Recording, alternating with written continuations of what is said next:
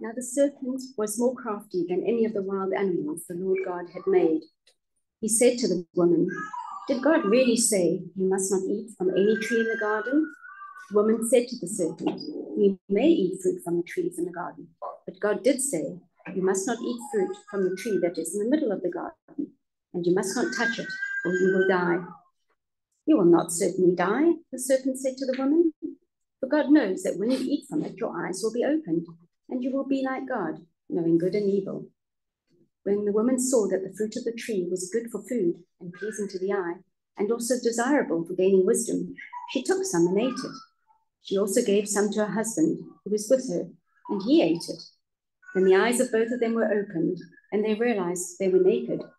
So they sewed fig leaves together and made coverings for themselves. Then the man and his wife heard the sound of the Lord God as he was walking in the garden in the cool of the day, and they hid from the Lord God among the trees of the garden. That's it.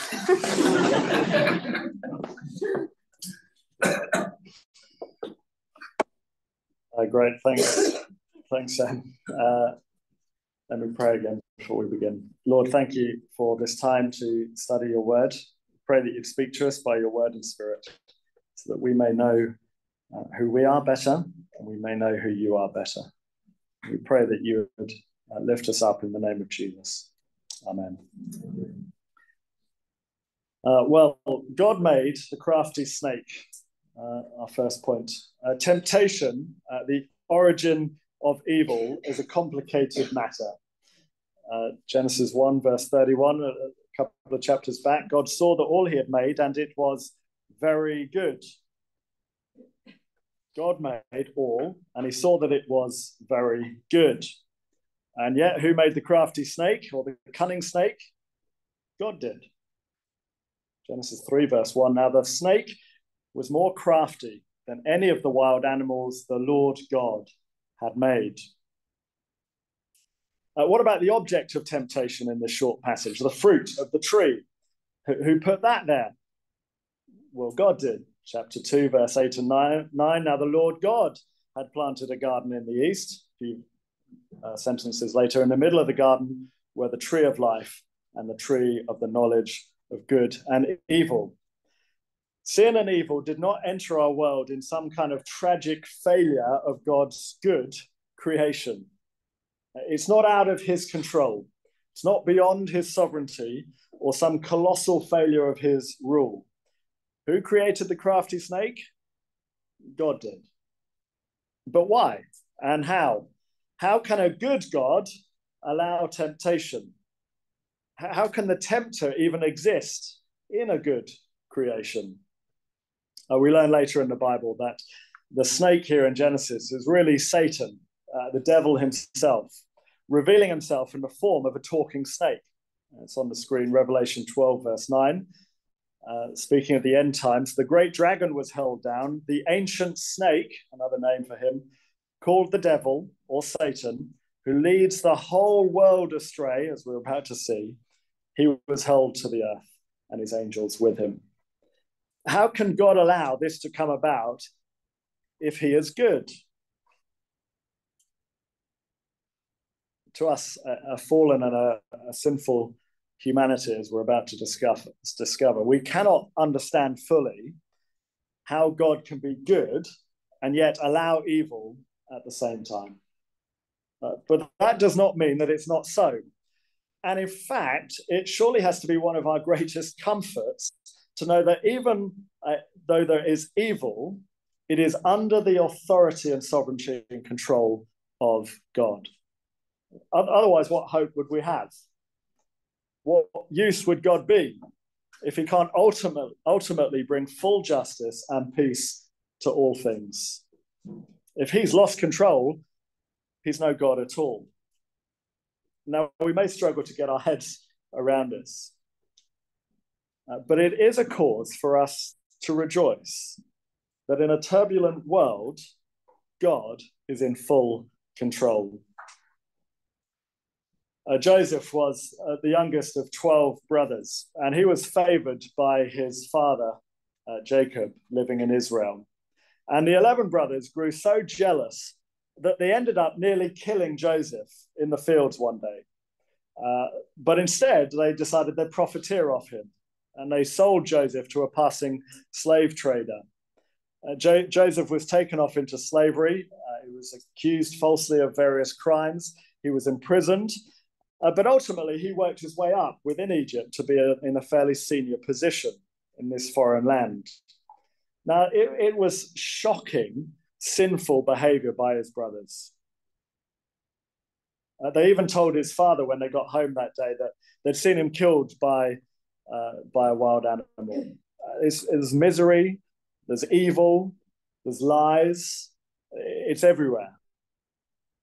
Why would God allow this evil?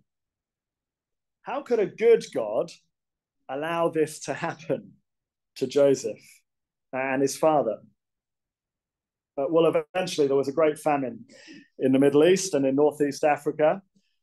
But God had already guided Joseph to persuade Pharaoh at the time to stockpile food in anticipation of this famine. And so who comes knocking at the door of Egypt? Well, the Israelites, Joseph's brothers. And when the brothers finally realize and work out that in fact it's their brother that they sold into slavery who is in charge and governing the food distribution, you can imagine their fear. This is not going to go well. But here is what Joseph said. If you hadn't realized, it's a story from later on in Genesis 50. You intended to harm me, said Joseph, but God intended it to accomplish what is now being done, the saving of many lives. So then, don't be afraid. I will provide for you and your children. And he reassured them and spoke kindly to them. God allows evil, but is not responsible for it. The 11 brothers chose badly and freely to do evil. And yet God, in his sovereign control, allows the evil to take place. Man is fully accountable for their sin, and yet the goodness of God is clearly at work. So we must trust, as we get into this passage in Genesis, that God allows temptation. He allows the fall of mankind. And he will one day show us his good in it. He will one day make it a glorious sense to us. So God allowed evil, yet is in complete control. God is not responsible morally for our sin. We are. We're free. Yet he will bring goodness out of it for his name and for those who call out to him for mercy, as the brothers did to Joseph. What a great joy to know that God is in control. So let's continue. The tactics of temptation. Number one, temptation pretends to be your friend. Have a look at verse 1 again. He, that's the snake, said to the woman, did God really say, you must not eat from any tree in the garden? Or where to think, thinks the crafty snake. Where to start, sorry. Well, let's start by just slightly twisting God's word and asking a question. Now, of course, the original word that God had given to Adam back in chapter 2, verse 16, said this: the Lord God commanded the man, you are free to eat from any tree in the garden, but you must not eat from the tree of the knowledge of good and evil, for when you eat from it, you will certainly die. But it's almost a seemingly innocent question, isn't it? Are you sure, God said? And let's just twist it a little bit. And it draws Eve in. This snake seems okay, just wants to know a bit more about God. Maybe he's even on our side. Before Eve realizes it, she's engaged and interacting with temptation. Now, there are telltale signs. For example, this is the first ever conversation about God rather than with God. It's also a subtle questioning, and it sows a slight seed of doubt. Did God really say? but it's safe at the moment. So, verse 2, the woman said to the snake, we may eat from the trees. My time's up. we may eat fruit from the trees in the garden. Well, so far, so good. Verse 3, but God did say, you must not eat from the tree that is in the middle of the garden, and you must not touch it, or you will die. Now, maybe Adam hadn't taught Eve the full word of God. Maybe he hadn't taught her well or correctly, because he was the one given the command. Or maybe Eve, in a bid to defend the Lord God, she kind of over-eggs his commands a little bit. Just don't even touch it. We're not allowed or we'll die. Whatever it is, not knowing the full word of God is an open door for temptation and Satan. And the door's now open, and it's time for an undermining move from the tempter. So number 2, temptation questions the word and goodness of God. Have a look at verse 4. You'll not certainly die, the snake said to the woman. Die, that's a little bit extreme, Eve. You won't die, says the snake. We'll come back to that, but verse 5, for God knows that when you eat from it, your eyes will be opened and you'll be like God, knowing good and evil. God's not going to bring you death. He's just a little bit of a meanie. He just wants to keep you at arm's length in case you kind of gain the same wisdom and knowledge and power as he does. The tempter opens the door and he draws Eve in. He sows the seeds of doubt about what she has heard and knows from God's word. Are you sure? I think God's just being a bit mean here. God's not quite as good as you thought. Jesus gets tempted in the same way in Matthew chapter 4, verse 2 and 3. Jesus, after fasting for 40 days and nights, he was hungry. Fairly obvious. The tempter came to him and said, if you're the Son of God, tell these stones to become bread. He opens the door. He pretends he's his friend. Anyone's going to be hungry after 40 days and 40 nights. It's all right to eat a little. It begins with God's word again. God wouldn't deny you his good promises, would he? If you just turn this bread to stone. Temptation starts with a drawing in and then a questioning of God's goodness and word. That's not surprising that the warnings in the New Testament about false teachers who might lead God's people astray, who might tempt them away from the Lord Jesus, they all come from within the church. So 2 Peter 2, verse 1, but there were also false prophets among you, just as there will be false teachers among you. They will secretly introduce destructive heresies, even denying the sovereign Lord who brought them, bringing swift destruction on themselves. Jesus puts it like this, Matthew 7:15, watch out for false prophets. They come to you in sheep's clothing, but inwardly they are ferocious wolves. The reason it's so tempting to believe Satan's lies is because he draws us in.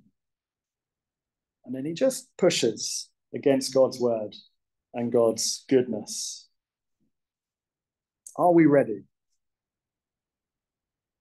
Or like Eve, will we fall? 2 Timothy 4:3, for the time will come when people will not put up with sound doctrine. Instead, to suit their own desires, they will gather around them a great number of teachers to say what their itching ears want to hear.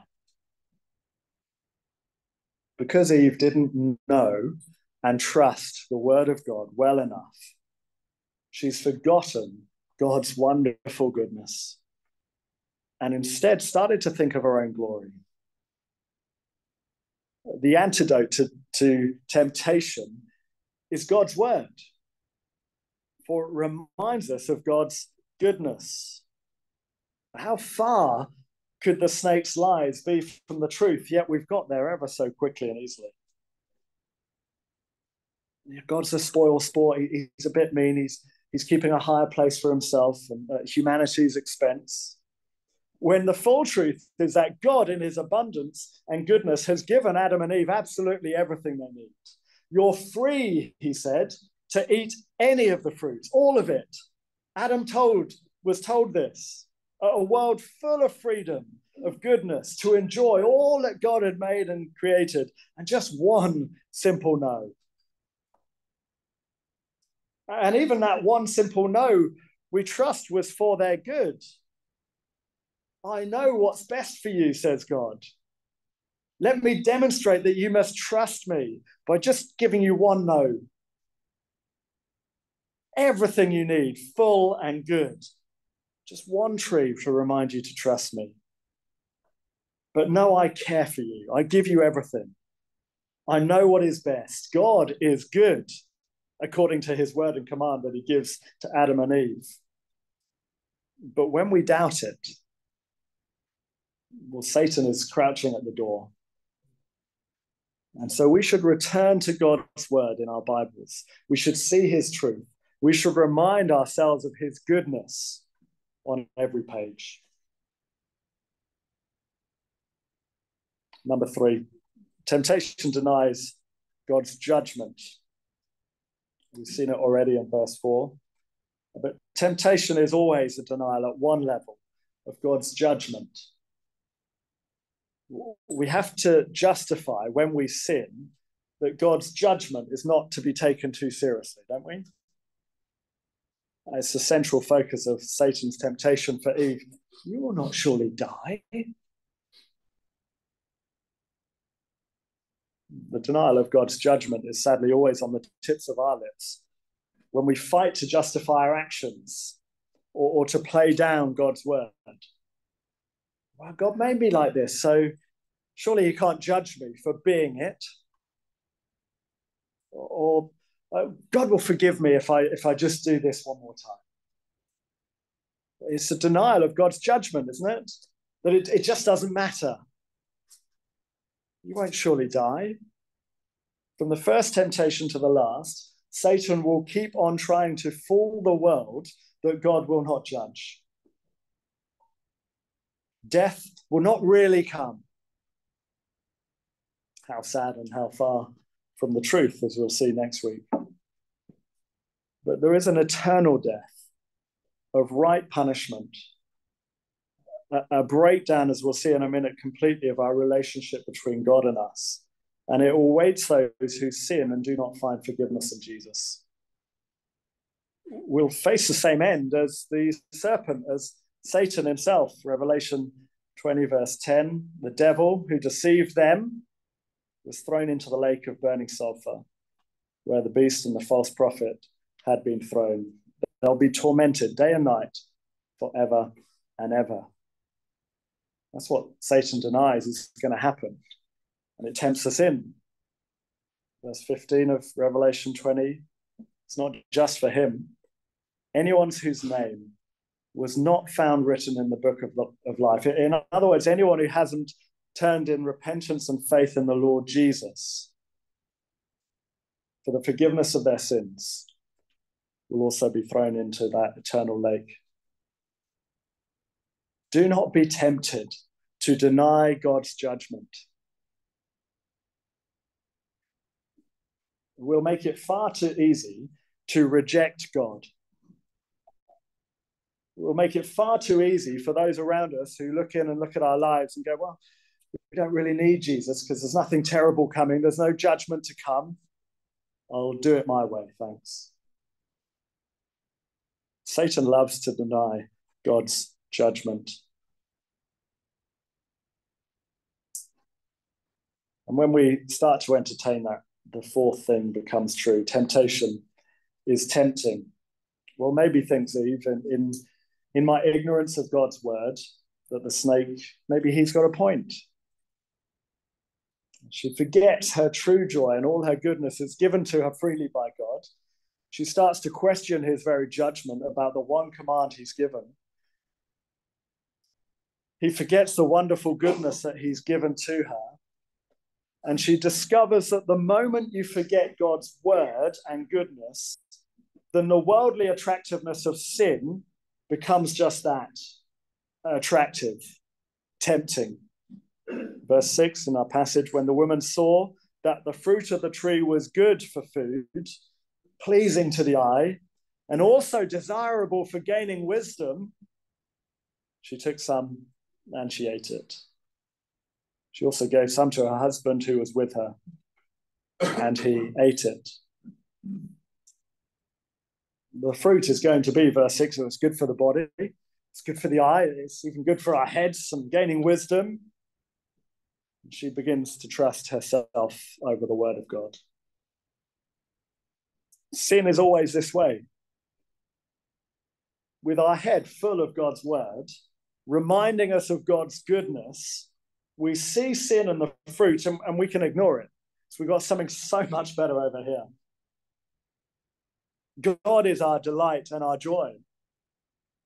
But once we entertain temptation, and once we begin to question God's word and therefore his goodness and downplay his judgment, we forget his goodness and how sweet that sin looks.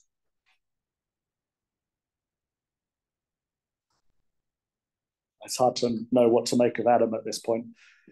The text seems to imply that he was with her. Maybe he listened to the whole conversation. Maybe he was close by, didn't hear the conversation, but simply accepted the temptation of putting his wife before the Lord God. And maybe his failure was not teaching the full word of God to his wife that God had given him. Maybe he just didn't think.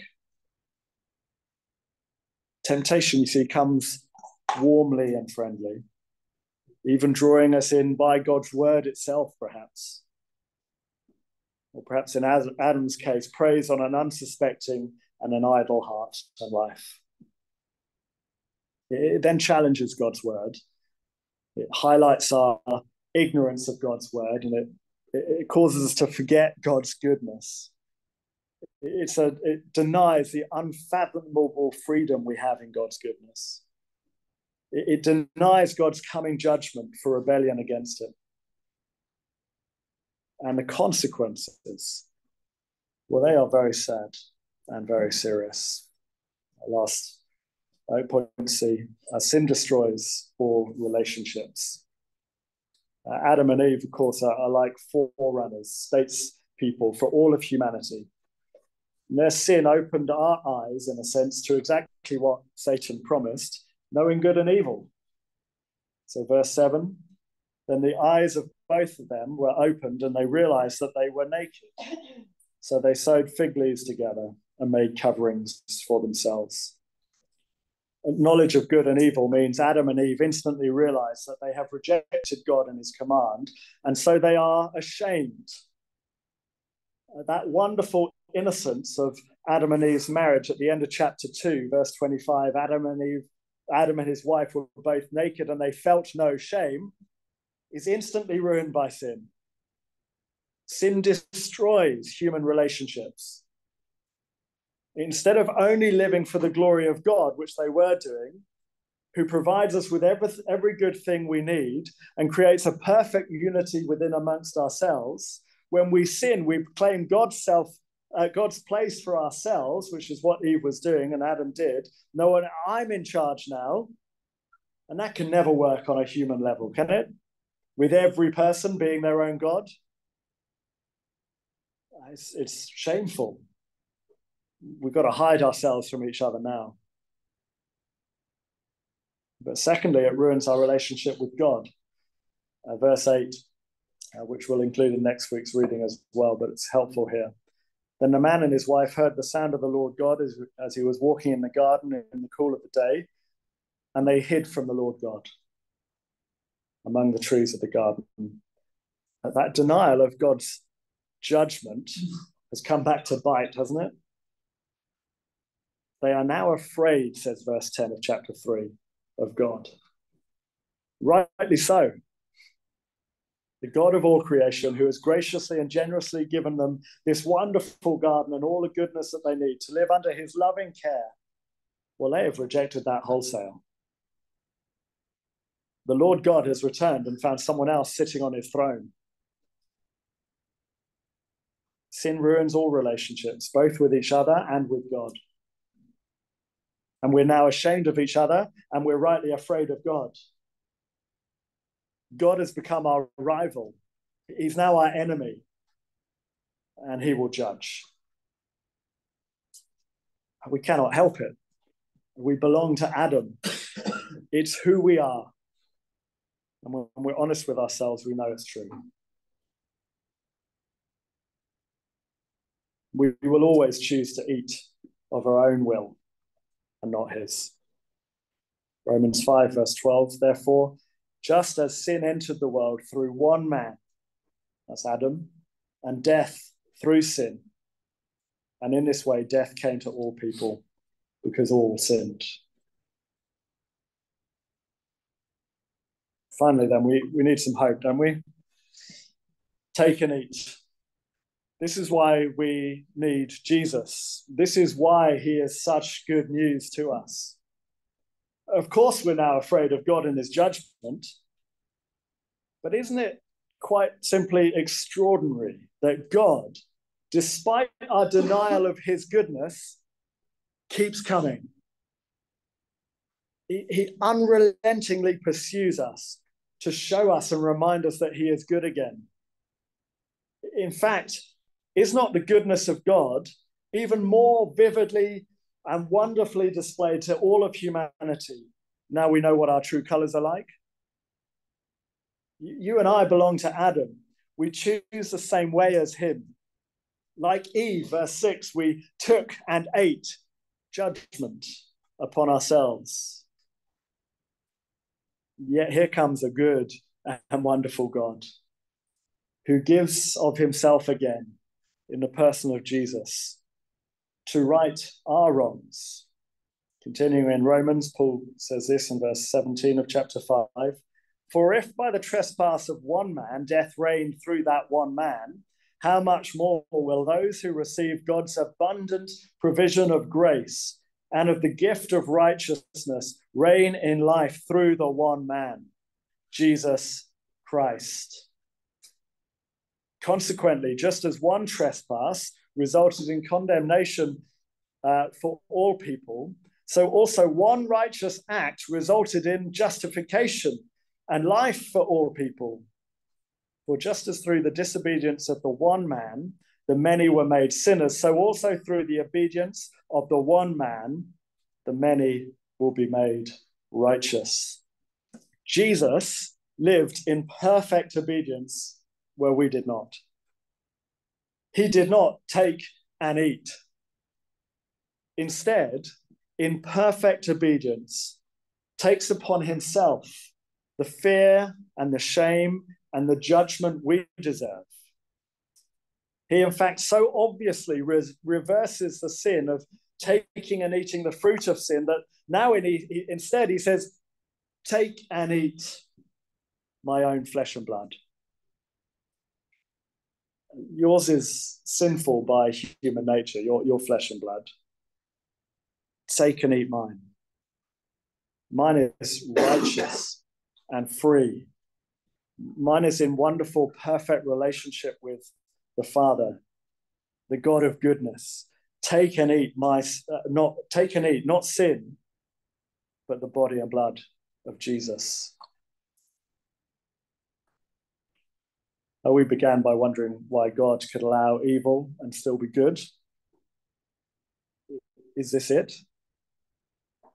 That in our sin, which we willingly choose and are responsible for before God, that in our sin we truly see, Ephesians 3:18, how wide and long and high and deep is the love of Christ, that we may know his love that surpasses knowledge, that we may be filled to the measure of all the fullness of God.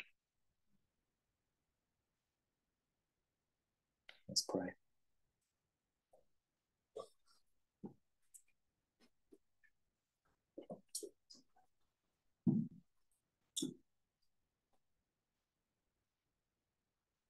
Father, by your Spirit, we pray that you would open our hearts to humbly repent before you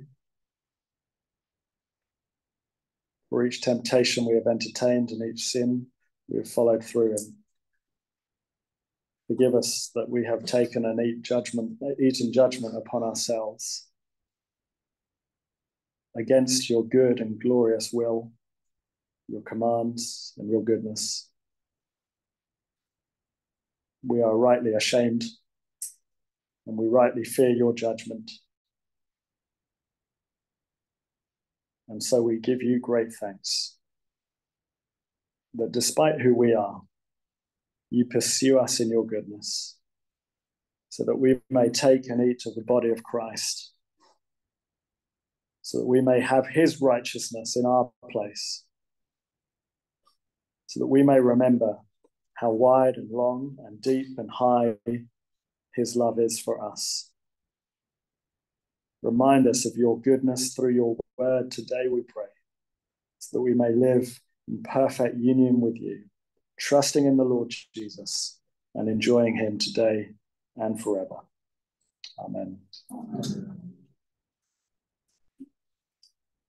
We're going to sing our final song, which reminds us of God's goodness to us in the Lord Jesus.